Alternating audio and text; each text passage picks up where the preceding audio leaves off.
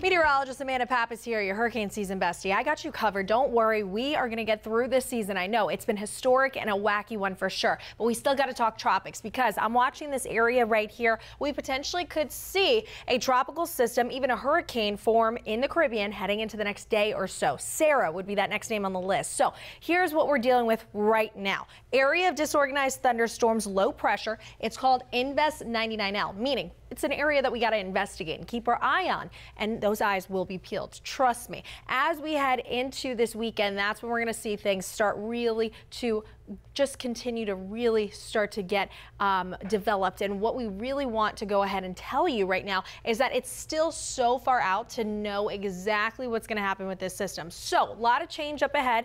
Number one, first and foremost, this system could form very soon, and it would be Sarah, right?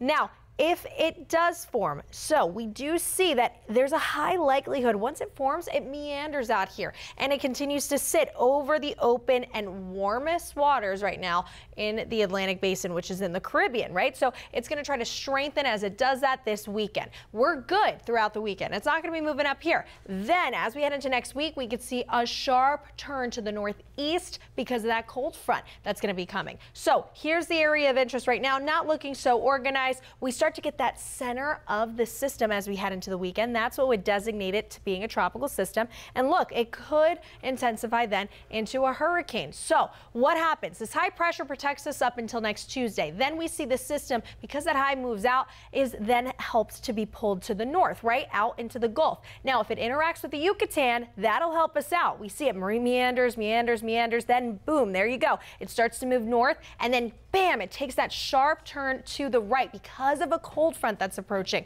So how right does it go? That's the major question. We're still figuring that out. We'll continue to bring you those updates as we go.